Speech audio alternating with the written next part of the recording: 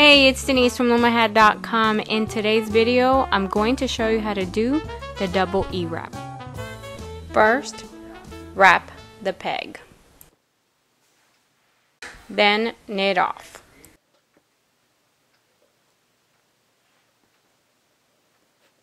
Wrap the same peg again. Again, knit off. Now you can go to your next peg and you're going to repeat the same process. You're going to wrap your peg and then knit off. Wrap the same peg again and knit off.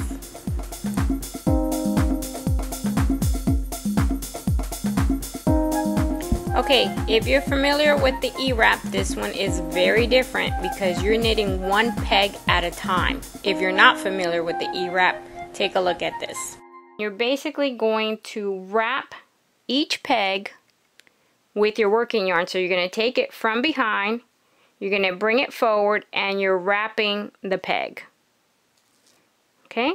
From the back to the front, and you wrap. And that forms an E, which is where the eWrap gets its name. So you're wrapping each peg, right? And now you're left with a loop on the bottom and one in the top.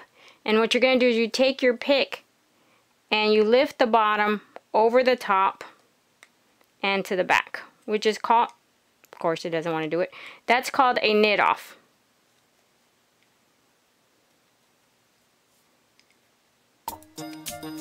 That's it. That's the eWrap.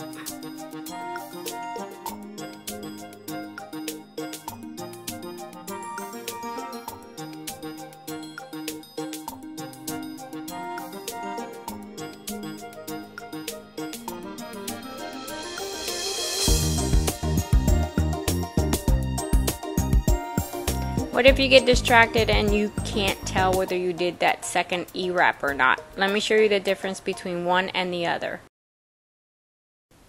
The first loop, when you do your knit off, you can pull and nothing happens to that loop. It's really loopy and you pull and it's not going to make a change to the side. It stays loopy. Unlike that one, the second one that you do when you knit off and it creates a loop, you can close that loop up like a slip knot. See, it's pretty tight. And you can keep pulling. I wouldn't recommend it because you do want it loose because you want it lacy, but that's how you know where you left off. Whether it was that first stitch that stays lacy and you can't pull, or if it's the second one which does let you pull. See? Alright, that's it. Hope you guys do the stitch. It's really easy, it's very nice and very different, and leave me your comments, let me know what you think. Till next time, bye.